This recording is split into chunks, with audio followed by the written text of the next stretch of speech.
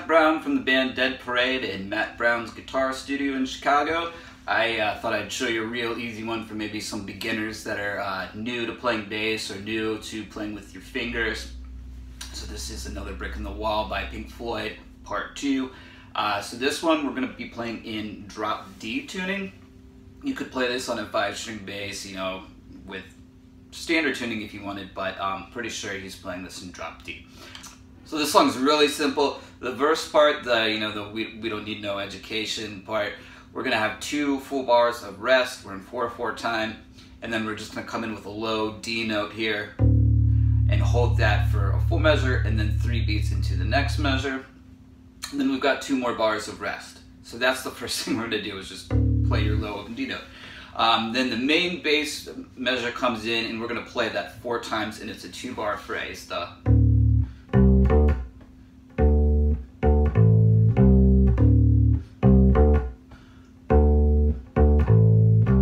And this is slow enough that you can play it with just one finger, so I'm just doing it with my index finger. Anyway, what we're doing is we have a low D on our first beat. We're gonna do an 8th note rest. Then we have, that's a C to a D, 3rd fret to 5th fret. We're gonna do a staccato D note and a rest. And then the second measure is this. So that's 5, 5, open, 3. We've got an 8th note rest on beat 2 there. So real slowly.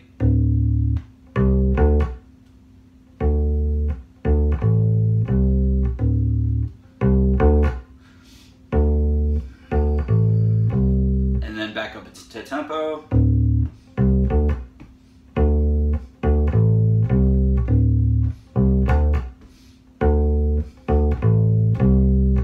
Alright, so that happens 4 times like I said.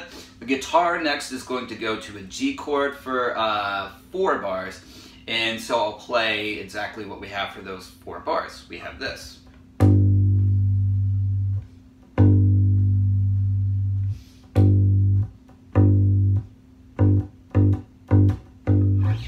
Alright, so real simple. We're playing the first 2 measures. We have a dotted half note, so we're playing for 3 beats. 1, 2, 3, rest. 1, 2, 3, rest. And then the next measures we're playing on just beats 1 and 3, so 1, rest, 3, rest. The next measure we're playing on all 4 beats. We're playing staccato, 1, 2, 3, 4. And then what he does is he slides up on the last G. 1, 2, 3, 4.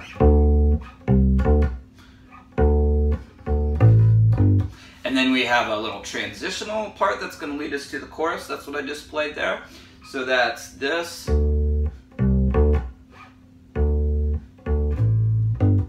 Alright, so we're doing D, C, D, and then we're going to come up to 5th position here.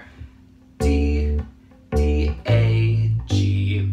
So that's 5, 5, 7, 5 on your low strings there. Alright, so let's get into the chorus now. 1, 2, ready, go.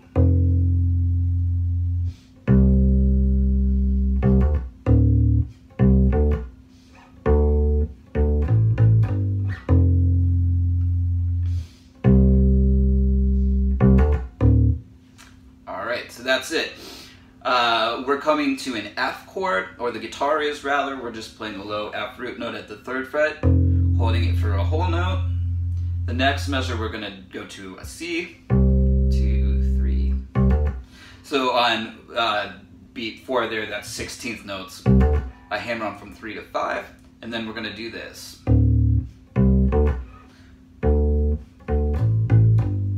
So you might want to do the 8th notes alternating there, or not.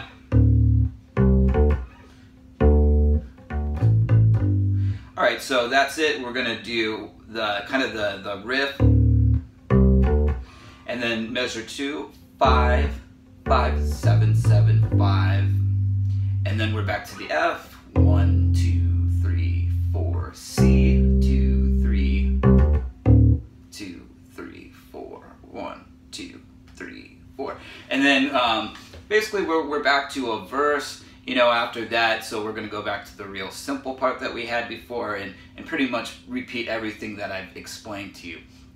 The next time, though, we're going to go into a little lead-in that goes into our guitar solo. So I'll start at the next chorus and show you how that goes to the guitar solo. 1, 2, ready, go.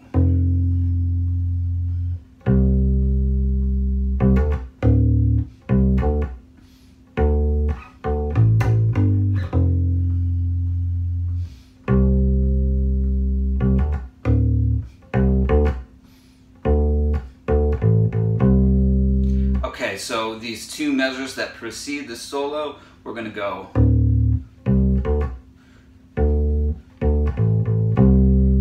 So that second measure there is D, D, A, C. And this is going to kind of form our riff for our guitar solo, so I'll play that for you now. It goes like this. 1, 2, ready, go.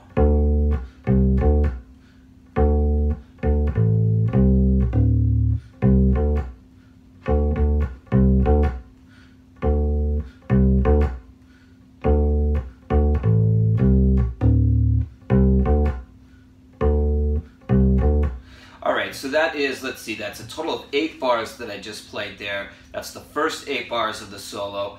And then after that, he's going to play a repeating part. So I'll show these 8 measures to you slowly. They're very similar to what we've had before. So just, listen real closely and you'll get it. So 1, 2, ready, go.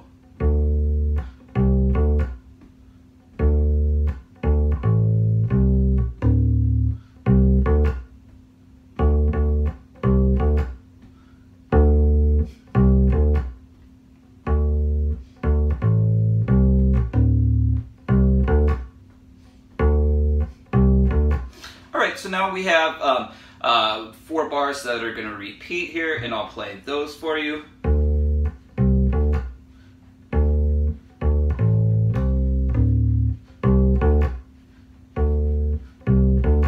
Alright, so those 4 bars repeat.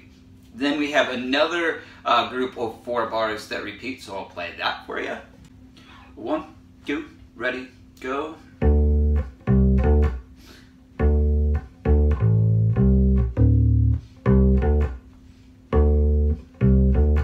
Alright, so those 4 bars, play them again. And now we're pretty much into the home stretch, so I'll play that for you.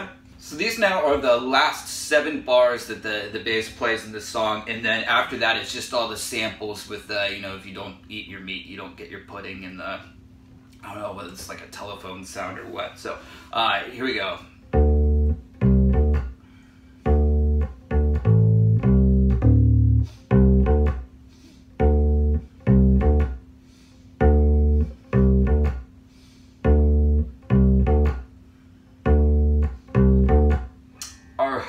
So real easy song, and what I recommend you do is play this along with the recording, because with bass playing and playing any instrument, but especially bass, rhythm and locking in with the rhythm section is the most important thing that you can be doing. So if you would like the tabs for this bass line is super easy, but if you'd like them, let me know. I transcribe the guitar stuff too, so I can send that to you. And I will be doing a guitar lesson on the full version of this song. Not, part 1, but part 2 anyway. So I'm Matt Brown from Band Dead Parade and Matt Brown's Guitar Studio. Please check out all my stuff on the web and subscribe and like this video. So thanks a lot, and I will see you guys around for some more lessons.